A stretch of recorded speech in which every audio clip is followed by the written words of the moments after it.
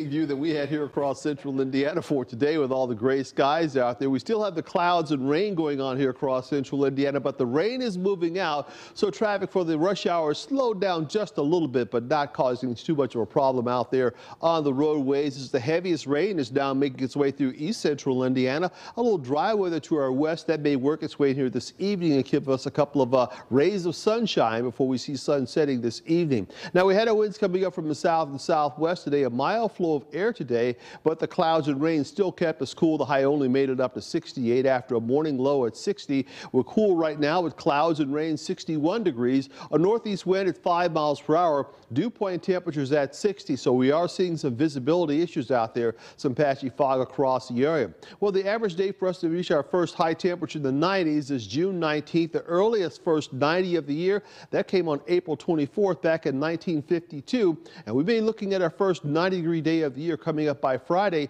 forecasting a high of 90, and that would tie the record with that forecast high at 90, well above the average high, which is now at 74 degrees. But that warm-up is not going to last long. 80s tomorrow, 90 on Friday, back in the 80s on Saturday, and then a sharp cool down coming our way on Sunday, and that tells you the cold front is going to come our way. And we're also going to see the humidity out there being rather noticeable on Thursday and Friday. Warm and humid for us on Saturday, but things will improve back behind the cold front with drier air working in on Sunday. We'll see a daily chance of rain coming up on Friday, Saturday, and Sunday, and during that time frame, up to an inch of rain is going to be likely by Sunday morning.